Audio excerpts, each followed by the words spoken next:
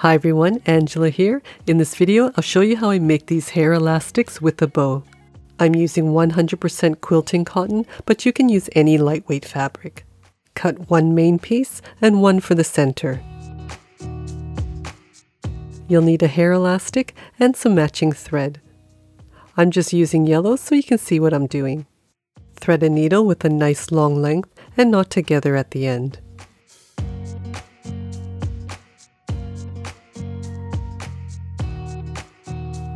Fold the long piece in half, matching the edges, and then fold in half again.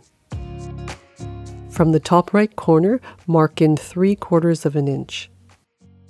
From the bottom corner to that mark, cut away the sides and then open up. From the top right corner, mark in 1 3/4 inches. From there, mark 1 1/4 inch. We'll leave an opening between these marks. Clip or pin if you need to. Fold the smaller piece in half, matching the longer edges, and then mark a 1-inch opening in the center.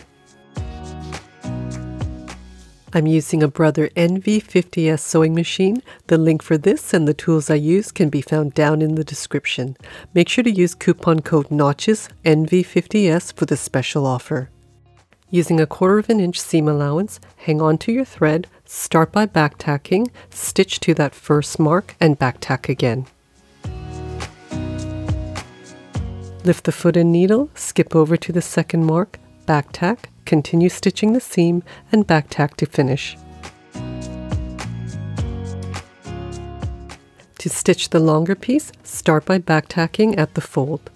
Stitch until you're 1/4 of an inch from the edge. With the needle down, lift the foot and pivot. Continue stitching and back tack at the first mark.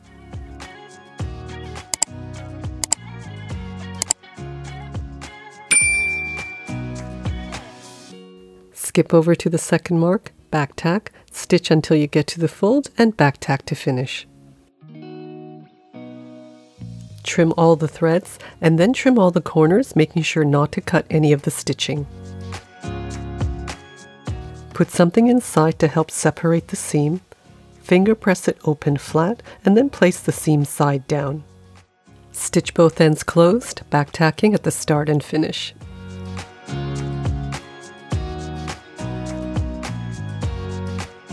Trim all the corners, and then through that little opening, turn right side out.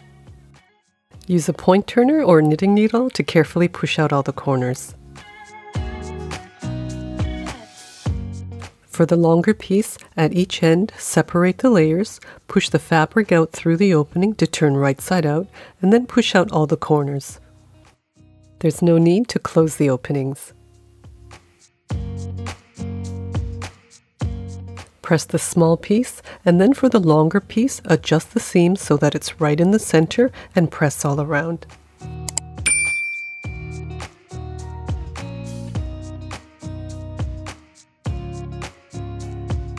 Flip it over so that the fold is at the top, fold it in half, press the center, and then open up again.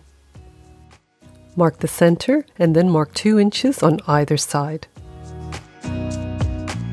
From those marks, fold over on an angle until there's about 1 inch of the end below the bottom edge. Turn over to the front and draw a line down the center. Pull down the center of that top bottom edge so that it matches that bottom corner. Flatten out the top to the sides and then clip it in the center to hold it in place.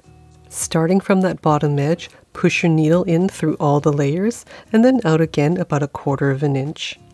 Slide the needle back a bit, go through the layers and out again, remove the clip, slide your needle back, and then in and out one more time with the needle coming out through the top. You should have 3 pretty even folds. Pull the needle and thread right through and then wrap the thread around tightly 5 or 6 times. Turn to the back and then sew 1 stitch to the left of the center. Take the small piece and flip it around so that the side with the opening is centered onto the back. Sew along the edge to anchor it in place.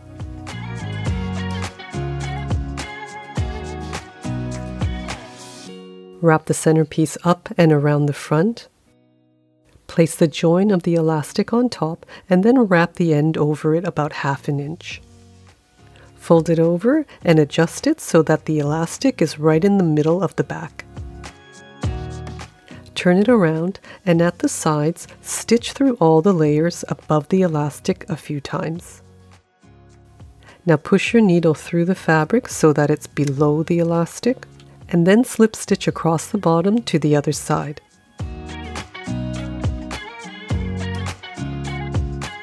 Push the needle through the fabric so that it's on top of the elastic, and again sew around a few stitches.